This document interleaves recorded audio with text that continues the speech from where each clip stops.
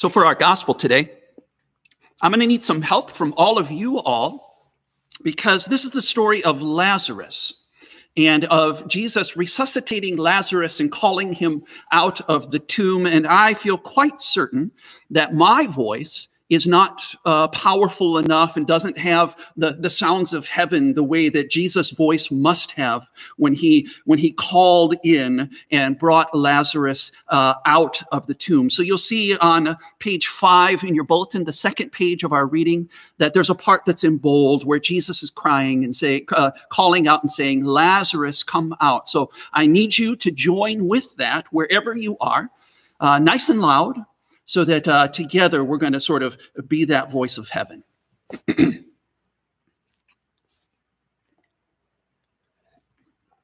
The Holy Gospel according to John. Glory to you, O Lord. Now a certain man was ill, Lazarus of Bethany, the village of Mary and her sister Martha. Mary was the one who anointed the Lord with perfume and wiped his feet with her hair. It was her brother Lazarus who was ill. And so the sisters sent a message to Jesus, "Lord, he whom you love is ill." But when Jesus heard it, he said, "This illness does not lead to death. Rather, it is for God's glory, so that the Son of God may be glorified through it." And accordingly, though Jesus loved Martha and her sister and Lazarus, after having heard that Lazarus was ill, he stayed 2 days longer in the place where he was. And then after this, he said to the disciples, "Let us go to Judea again." The disciples said to him, "Rabbi, the Jews were just now trying to stone you, and are you going there again?" But Jesus answered, "Are there not 12 hours of daylight? Those who walk during the day do not stumble because they see the light of this world. But those who walk at night stumble because the light is not in them." And after saying this, he told them, "Our friend Lazarus has fallen asleep, but I am going there to awaken him." The disciples said to him, "Oh, well, Lord, if he has fallen asleep, he'll be all right." Jesus, however, had been speaking about his death, but they thought that he was referring merely to sleep. Then Jesus told them plainly, "Lazarus is dead. For your sake, I am glad I was not there, so that you may believe, but let us go to him." Thomas, who was called the twin, said to his fellow disciples, "Let us also go, that we may die with him."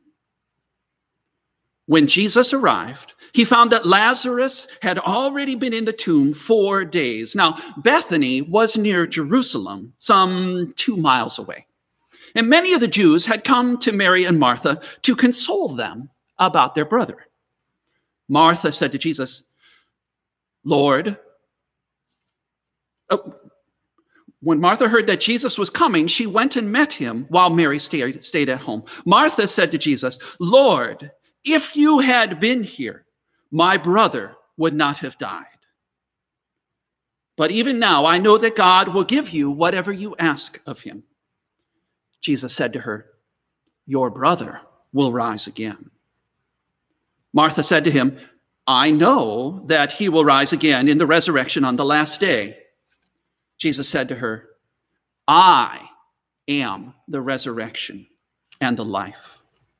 Those who believe in me, even though they die, will live, and everyone who lives and believes in me shall not die. Do you believe this?" She said to him, "Yes, Lord. I believe that you are the Messiah, the Son of God, the one coming into the world." When she had said this, she went back and called her sister Mary and told her privately, "The teacher is here and is calling for you." And when she heard it, she got up quickly and went to him. Now, Jesus had not yet come to the village, but was still at the place where Martha had met him. The Jews who were with her in the house, consoling her, saw Mary get up quickly and go out, and they followed her because they thought she was going to the tomb to weep there. When Mary came where Jesus was and saw him, she knelt at his feet and said to him, "Lord, if you had been here, my brother would not have died." And when Jesus saw her weeping, and the Jews who came with her also weeping, he was greatly disturbed in spirit and deeply moved. He said, "Where have you laid him?" And they said to him, "Lord, come and see." And Jesus began to weep. And so the Jews said, "See how he loved him." But some of them said, "Could not he who opened the eyes of the blind man have kept this man from dying?" Then Jesus, again greatly disturbed, came to the tomb. It was a cave, and a stone was lying against it. Jesus said, "Take away the stone." Martha, the sister of the dead man, said to him, "Lord, already there is a stench because he has been dead 4 days." Jesus said to her, "Did I not tell you that if you believed, you would see the glory of God?" And so they took away the stone. And Jesus looked upward and said, "Father, I thank you for having heard me. I knew that you always hear me. I've said this for the sake of the crowd standing here, so that they may believe that you sent me." And when he had said this, he cried with a loud voice, all together now, "Lazarus, come out."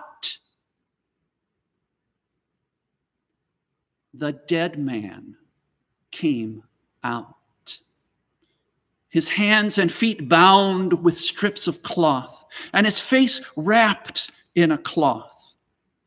And Jesus said to them, "Unbind him and let him go." And many of the Jews, therefore, who had come with Mary and had seen what Jesus did, believed in him. The gospel of the Lord. Praise to you, O Christ.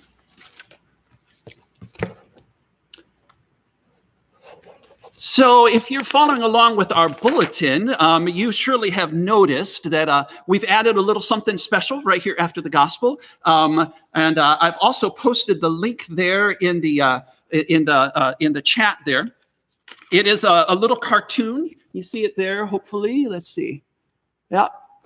This is a cartoon strip that's drawn by Jim Wetstein over at VU.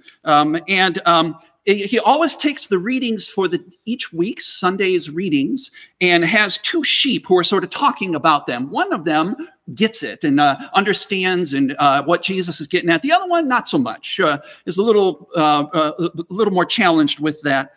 And they have this conversation about the readings. And when I saw this particular one for this week, I loved it, and I thought it knocked it out of the park. So just one sheep who gets it. And he says, "So Lazarus was cooped up in a small room and waiting for Jesus. Are you kidding me?" It's about right, right?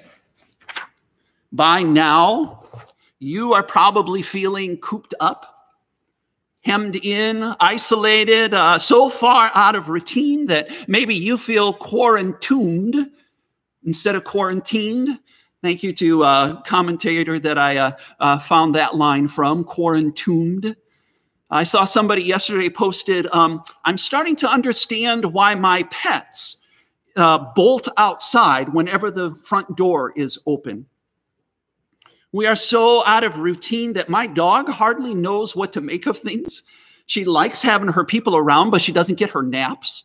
And with 6 and 7 walks a day, because we're looking for that break and to get outside of the house, I think she likes it, but she's starting to get a little tired, and she's approaching those walks a little differently. I'm still in favor of this, but There are so many things that are different right now.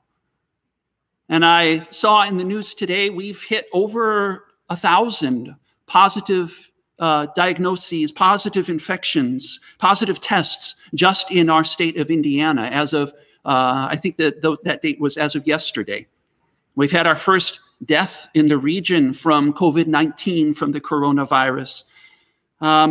With all of these things, and then our epidemiologists and our scientists telling us that we are just at the beginning of this, and that for this physical distancing that we're doing to be truly effective, it's got to go on for a good long while yet. Man, I'll bet we are feeling a little bit like that sheep in Jim's cartoon today, in a small room, waiting, staring at the walls, looking for rescue, waiting to be set free from this, for things to change and to set us out from this, we're ready to kind of come stumbling out our front door. And maybe it's not the linen wrappings, maybe it's all that toilet paper that we bought sort of wrapped around us and around our face, and we kind of stumble out as Jesus calls us. We're looking for rescue and waiting for it, and we're starting to get kind of stinky because we've been inside for far too long. So maybe we're feeling a bit like Lazarus here, huh? Or maybe some days, as we read the papers and watch TV and we're in this time, maybe we feel a little more like Martha and Mary's friends, the ones that were there with them. They're doing the right thing. They've come to mourn with them and support them. But as they see this and see them kind of confront Jesus with their feelings, the friends are saying, well, if Jesus was really with us, couldn't he have stopped this virus in the tracks? Some days we can feel like that and not quite sure where we're looking for hope. And this one is tricky, right? That particular one can kind of morph and twist on us and turn into this sort of pseudo-Christian macho reaction that has the saying, well, we should be willing to sacrifice ourselves and such like that. But it is important to remember that with Jesus, there is no such thing as disposable people. Or maybe in this time we feel like Martha and Mary, heartbroken, angry, weeping. And maybe we want to, like Martha and Mary, get in Jesus' face a little bit and sort of tell him what we're really feeling. Lord, if you had been here, we wouldn't have to shelter in place. Lord, if you had been here, we wouldn't have the first death in our region. Now, maybe sometimes we feel like Thomas. Now, it's interesting, right? This is the same guy that is often called Doubting Thomas, but I don't think so. Because Thomas here is the one who is listening to Jesus. He's sort of the practical one. And he says, well, if Jesus is going, then we better go too, so we can die with him. That's not a doubter, is it? If that's where Jesus is going, let's go, so we can die too. And maybe we feel like that when we just have, on those days when we just absolutely have to get to the grocery store, and it sounds about right for us to be saying, well, we got to eat, let's go, so we can die too. Now, I'm not really. But the truth is, we can find ourselves all over the place in this gospel, can't we? There's a lot in this that resonates with us, and I think that's what Jim was getting to with that comic and his sheep friend. There's a lot of places that resonate for us, and it makes sense. On any given day, each of us is the sort of whole mixture of people that Jesus encounters throughout the Gospels. But notice what Jesus is doing. Pay attention to Jesus in this. Here's the thing. Jesus didn't have to go to Bethany. Jesus didn't have to go to Mary and Martha. Even if he went, he didn't have to go to them first, did he? The Gospel of John says that these are some of his best friends and that he loves them. And Lazarus is loved enough by Jesus that his whole title is He Whom You Love. Jesus knows this town. It's tiny. He knows where the graveyard is. Jesus could have gone straight there. Jesus could have gone to the tomb before Martha and Mary and had his disciples roll back the stone, and then he could have brought Jesus out, and as he came to Martha and Mary's house, say, hey, look who I found just lying around. But Jesus does not. There are no disposable people with Jesus. Not Mary and Martha, not Lazarus, not their friends and fellow mourners.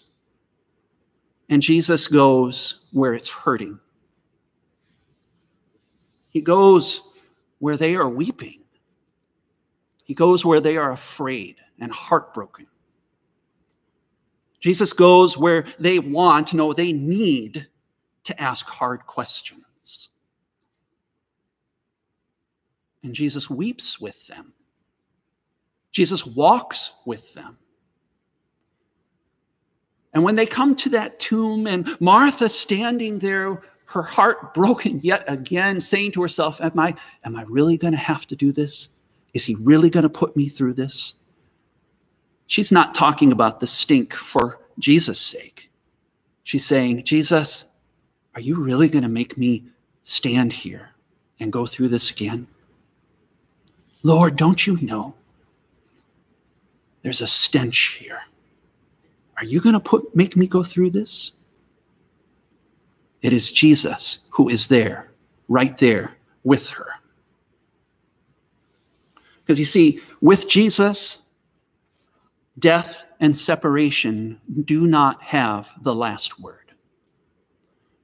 With Jesus, death is not the last thing or even the worst thing.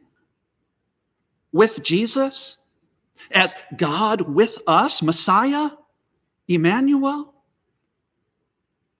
Jesus is right with us. And that's the point. Jesus with us, whatever it is that we are going through, and Jesus who will not leave us no matter what it is that we are going through or how we're feeling or what happens. Jesus is right there in our houses. Jesus is right there in our isolation and our loneliness. Jesus is right there in our hospital rooms. And yes, Jesus is right there in our tombs with us. On the cross, Jesus showed us there are no God-forsaken places. And there are no God-forsaken people. There is no such thing as a disposable person. There's not even any such thing as social distancing. There's only Jesus, God with us, right there with us all along.